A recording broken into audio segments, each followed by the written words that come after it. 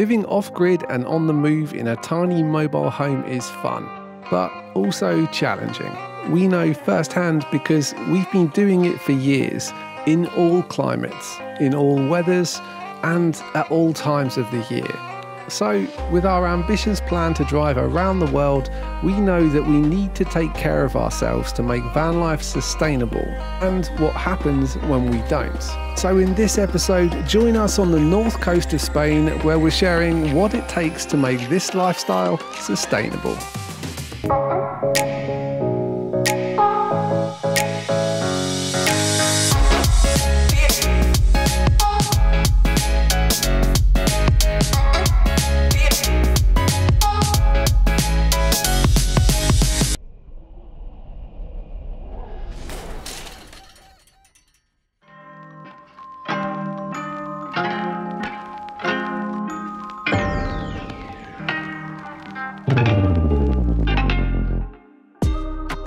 This morning we woke up in the most magical place.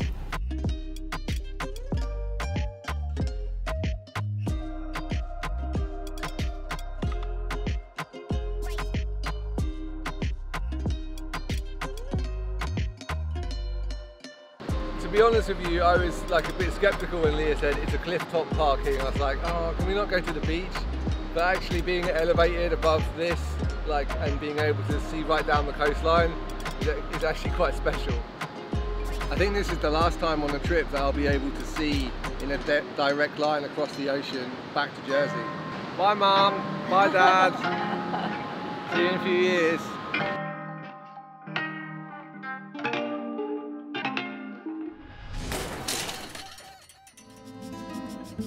Alaska, are you coming with me? Where's your ball? Alaska decided to follow me up the hill today, so I guess she's coming with me to do some meditation.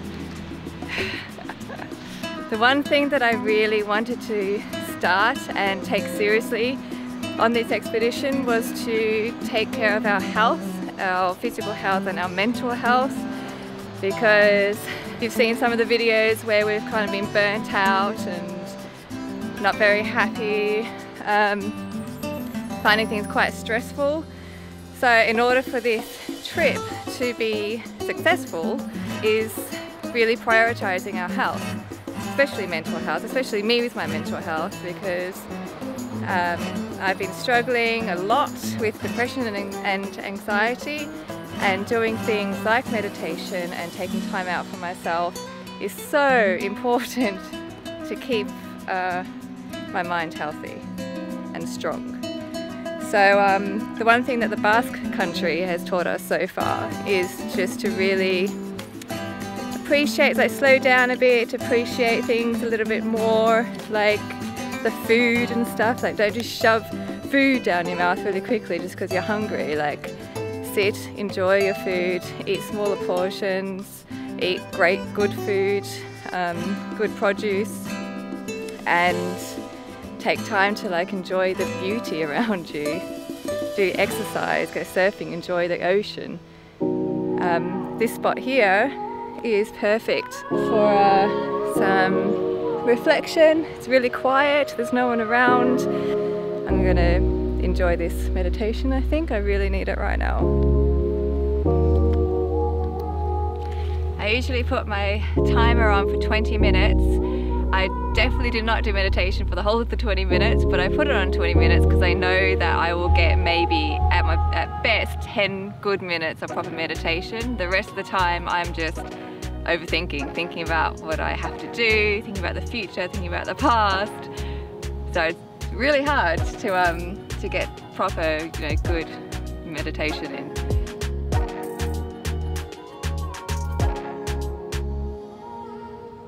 Living in a tiny space with a partner means you are together for almost 24 hours a day. Seeking solitude is key to ensuring that it's possible to cohabit in a tiny home.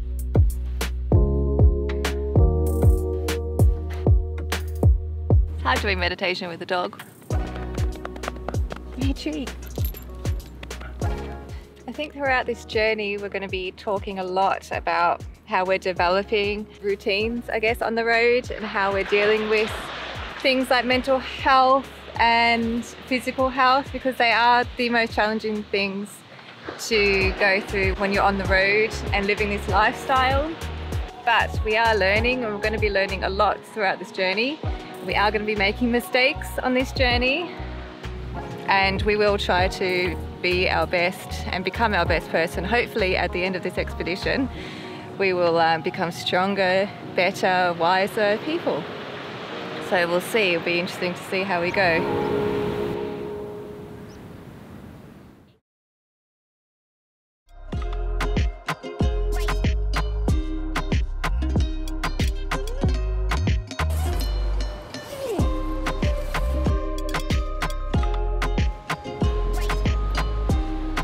Looking forward to burning off some of the pinchos I've been eating.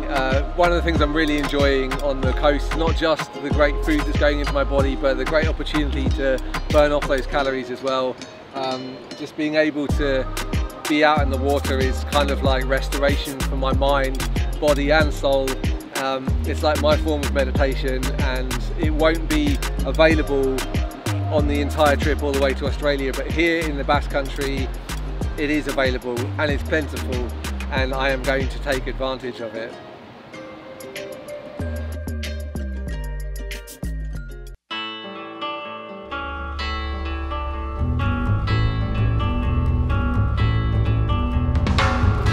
Perfect wave. Oh, barrels! How do you get down there? Unfortunately, on the route to drive around the world, there aren't waves in all that many places. Here on the north coast of Spain, however, there is plenty of swell and lots of opportunity to do my favourite pastime, scouring the coast and hunting for empty waves.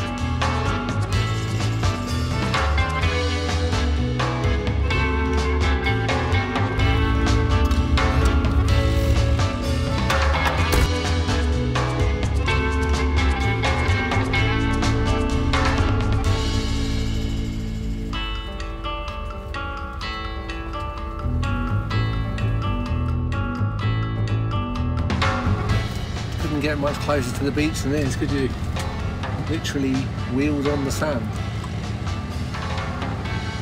Nobody here. Can't believe a slice of paradise like this doesn't have 100 people on it. And the only reason that is because you go 2 kilometres that way or 2 kilometres that way and there'll be another one.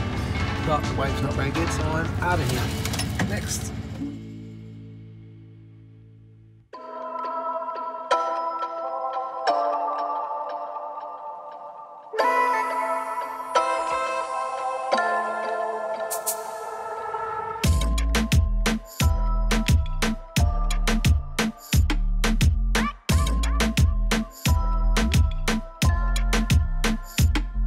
So we are on our way out of Spain now to go into Portugal, because we've only got a couple of more weeks left until we have to leave the EU. So unfortunately we're Already leaving Spain. I know we haven't felt like we haven't been here that long, and there's so much to see. So the good news is we get to come back on the way back into Europe, hopefully. Yeah. So one of the things that we wanted to do before we left Spain was to get Alaska sorted for her to enter into Morocco, because it is quite complicated. more importantly though, coming back from Morocco into the EU. Yeah, so she needed some things done before she got into Morocco to head back into the EU. Because Morocco is a high rabies country. Yeah, it is high risk, and like there's been a lot of cases of rabies, so like we had to be we had to get our paperwork in order for her to be able to come back, and that had to happen strangely now before we get to the rabies country. Yes, and as usual it's very complicated and nobody really knows what to do, and everyone had a different answer to what to do. So luckily my multilingual, very clever fiance here, who can speak Spanish, That's me. Was able to speak to a vet here in Spain, and we went to do that because obviously he could speak the language and could try to work out what to do. She's lagging behind because basically she knows we're off to the vet. Come on, Chica. Time to get Alaska's blood test done so that we can basically get back into Europe after we leave for Africa. very complicated. The vet doesn't exactly know what to do or what's going on, but hopefully this works out. So basically Alaska had to have a blood test to make sure that she's resistant to the rabies virus, that her vaccine is still present in her bloodstream. So having a clear documentation of how many rabies vaccines she's had in her life is not enough. She has to be tested. And unfortunately, the poor little soldier had to have quite a lot of blood taken. It made me feel quite gross. Even thinking about it now, it's freaking me out. They took so much out of one leg that they had to stop, and then I can't talk about it anymore. Poor little thing. So that's all done now. It is complicated travelling with a complicated. dog. Even the vets don't really know what's going on, and every single time we've ever spoken to a vet about travelling to the next country, they've always had to consult like various government departments for us. So yes. It's not something you can just wing, because if we were in Morocco and tried to get back into Spain without the proper documentation and it being done properly, she would have either been quarantined or like left. Best case scenario, or she would have been put down. They would have put her down. Yeah, it's not uncommon for that to happen. They'll just say, sorry, she can't come in, and we're going to destroy your animal. So that would have obviously been a disaster. Yes. So hopefully, fingers crossed, we can go to Africa, and hopefully, fingers crossed, we can come back from Africa. Otherwise, it's going to be hasta Africa.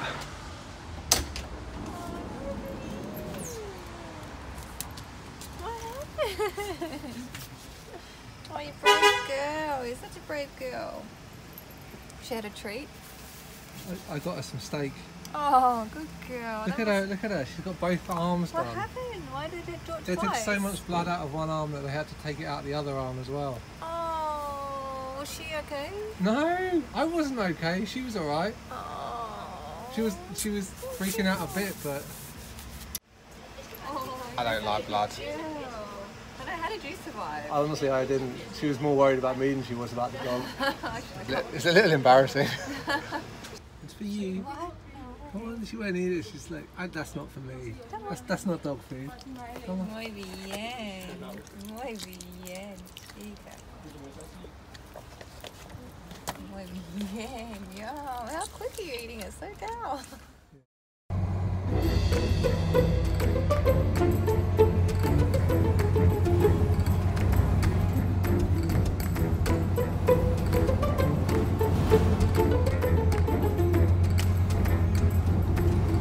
We had planned today to go drive all day today so we can get a bit further to our destination, but it is so windy at the moment that we have to just pull over and like just stop somewhere early and get off the roads, because Boomerang is just going everywhere on the roads. It's really, really, really dangerous. I don't know how strong the winds are, but yeah, we just can't drive like this, so we're going to find a way off the road as soon as possible and just stop for the day.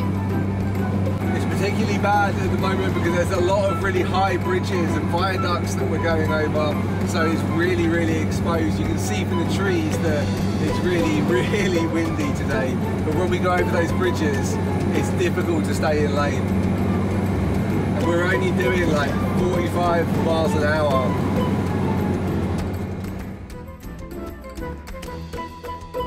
Found a surf beach to stop at, and I think Ben's interested in surfing here for some reason. Whoa! It's freaking windy.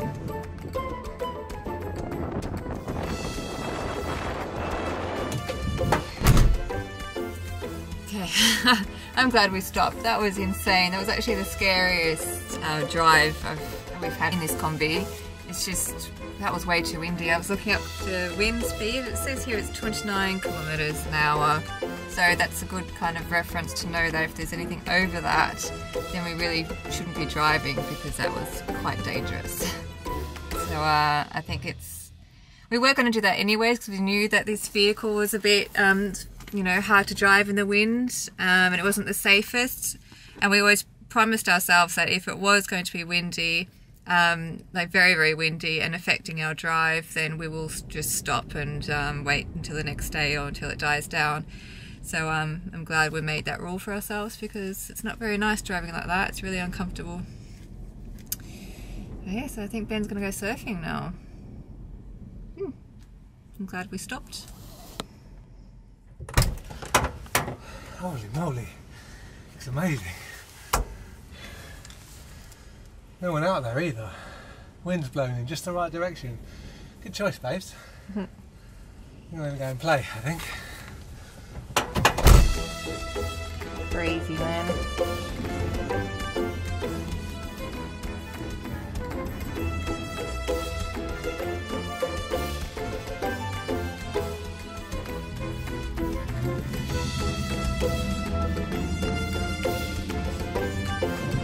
Is that fun? Yeah!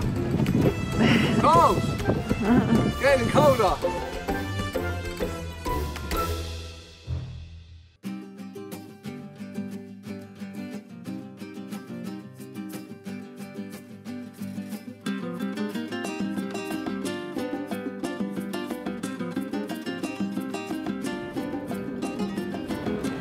Poor Alaska woke up with diarrhea last night and this morning she's a bit ill. Maybe from all the injections that she's had to have. Poor thing. She's had so many rabies injections in her like the past 5 years. Are you hungry, Alaska? You trying to tell us something, Chica? Hey, it's your breakfast time. Neither Leah nor I have a watch, but we don't need one because Alaska tells us what time it is when it's 9 o'clock in the morning and 6 p.m. in the evening. It's her dinner time. Isn't it, Chica? Oh, buddy. Steve, where are you going?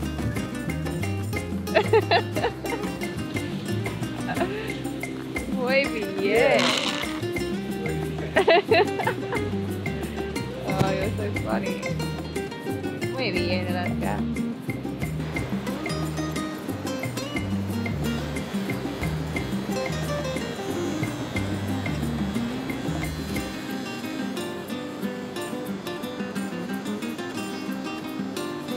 We try to look after ourselves sometimes. Alaska, what's wrong? What do you want?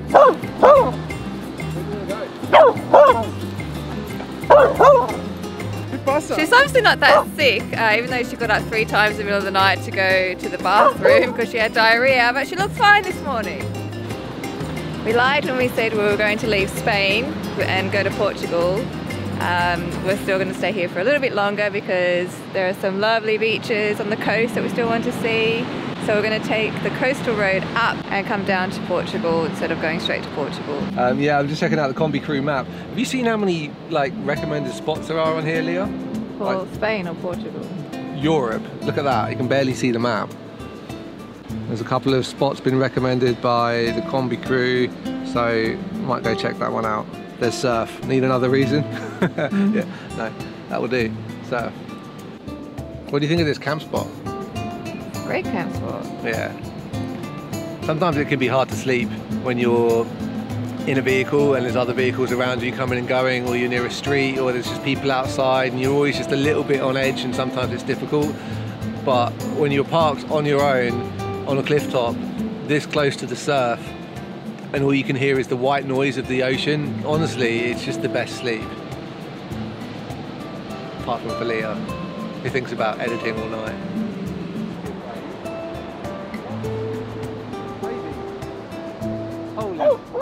Ben made a really good point before about sleep, and because this whole Spanish trip has been, we've been really focusing on being healthier with our mind and our body. Sleep obviously is a really important thing to start off the day well, so it really dictates whether we're going to have a bad day or a good day. And last night, even though we were in the perfect location to have a good sleep, I still was woke up in the middle of the night just overthinking things, usually about work and stuff. So I woke up this morning and I did some meditation. It was raining this morning, so I couldn't go outside and have that space. So I did it inside in the Kombi with Ben next to me, like doing his thing. And it was a lot harder to do it with somebody so close in your space and just not being able to really get into the zone of meditation. And with time it will get easier, but at the moment it is quite difficult. But I did it anyways. I did 10 minutes of it and it did help. And I just need to get over the fact that sometimes I'm just going to have to do it with Ben sitting right next to me. Can't let that stop me.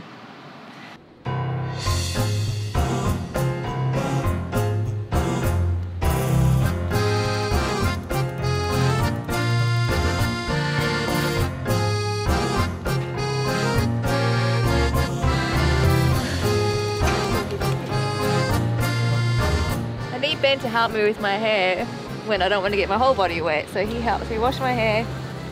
And if anyone's wondering, this is all natural shampoo from Lush. The record, I do actually prefer it when I get to help her wash her body, but you don't always get it your way, so today it's just hair.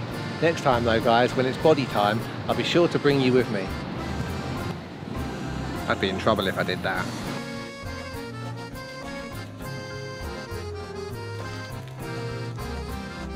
By this point we're approaching the border with Portugal and we've loved our time so far in Spain. We are starting to find our rhythm with van life in Europe, and these past weeks have been just what we needed to rejuvenate our mind, body and soul. And just as well, because our routine is about to be interrupted and many problems in Portugal are on the horizon. Now in the Portuguese vets, trying to get a Portuguese passport for Alaska. But that is a story for next time.